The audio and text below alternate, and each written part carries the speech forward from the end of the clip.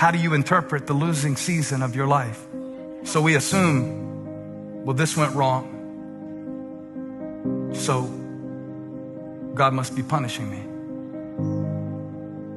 Because the thing is, you know some secrets about yourself. Some things that you're not doing exactly right, because we kind of live on an ego system of achievement, to earn it, to get it in our own strength. We kind of go, well, God must be punishing me. But I saw something. Jesus said something.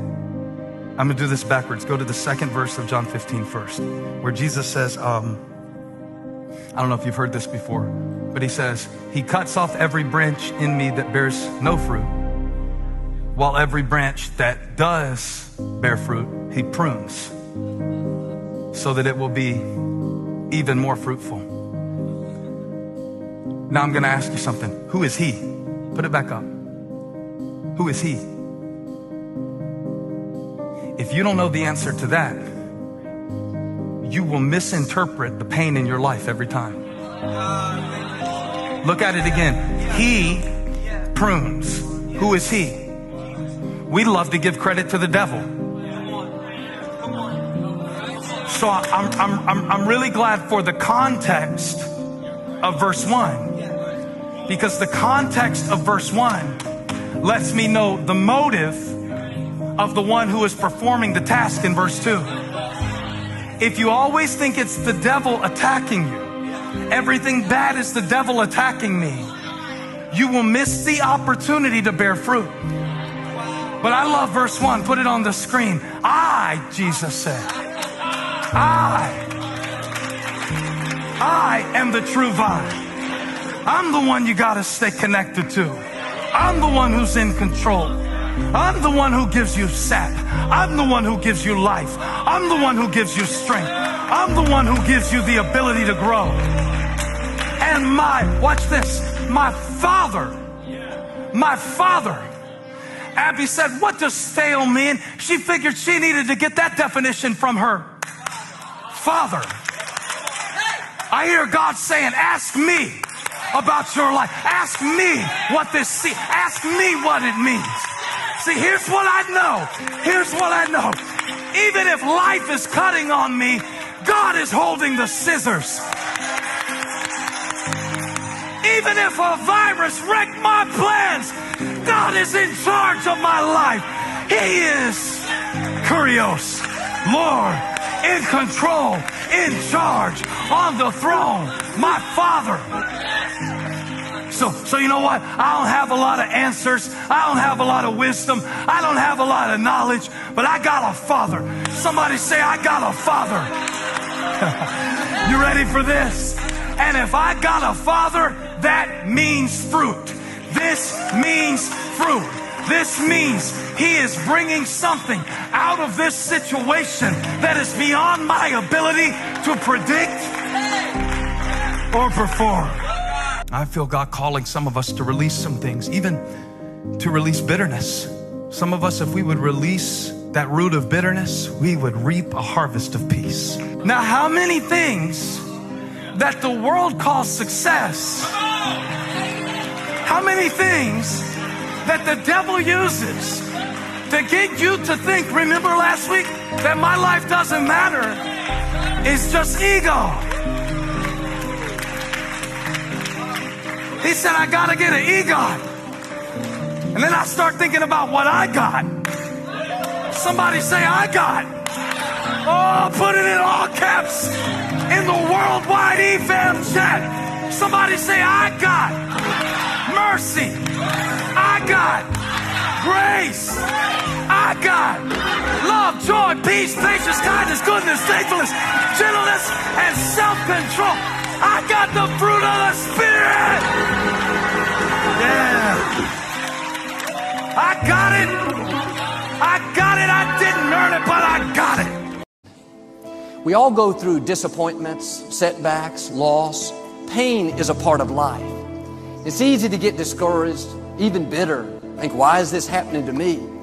The key is what we do in our times of pain. Pain will change us. Now, how the pain changes you is up to you. You can come out bitter, or you can come out better. You can come out defeated, giving up on your dreams, or you can come out with a new passion, a new fire. That pain is not there to stop you. It's there to prepare you, to increase you, to develop you. No pain, no gain. Every painful time, even though you don't like it, it's developing something in you that can only be developed in the tough times. Don't complain about the pain. Without the pain, we couldn't reach the fullness of our destinies. Don't just go through it, grow through it. Listen to me. Pain is temporary. It may last for a minute, or an hour, or a day, or even a year. But eventually, it will subside. And something else will take its place. If I quit, however, it will last forever. Y'all spoiled. Some of y'all spoiled. Just bottom line. Your parents have done everything for you. You never had to do nothing for yourself. You're spoiled. We're going to keep it real tonight. Some of you are spoiled brats. Every time you ever got in trouble, somebody in your house got you out of it. Every time you've done something you're not supposed to do, people say, Eric, your mother's a tyrant. You're right. She kicked me out. You're right. She's mean, but she developed a man because she put me out there and said, you're going to have to grow up. And some of you have never learned to grow up. And so every time something get hard, you quit, you call mama. I dare you to take a little pain. I dare you. I dare you not to go home. Somebody said, I don't go home, I feel bad. Go through it. You ain't gonna die. At the end of pain is success. You're not gonna die because you're feeling a little pain. I'm not eating like I eat at home. That's why you're about to go to the next level, because if you keep eating like you ate at home, you'll keep being a boy or a girl. It's time to become man, woman. But I'm exactly where I wanted to be because I realized I gotta commit my very being to this thing. I gotta breathe it, I gotta eat it, I gotta sleep it. And until you get there, you'll never be successful in life. But once you get there, I guarantee you, the world is yours. So work hard and you can have whatever it is you want.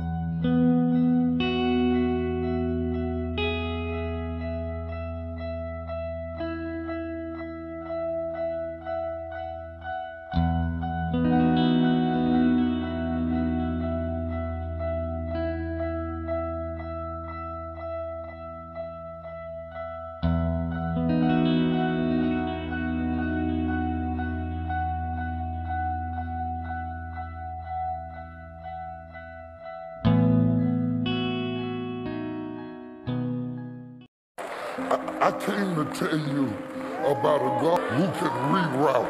I came to tell you about a God who can reroute a mess and a messy situation. And you've been down to nothing, and everybody's looking at you funny, and you embarrass your family, and you embarrass yourself, and you embarrass your name and everything. I came to tell you that God is spinning. And when he gets through spinning, he's going to reroute you into something that you never had before. So Jesus says, go tell the disciples and Peter. I don't know whether he's even considered a disciple anymore, but I have not given up on him.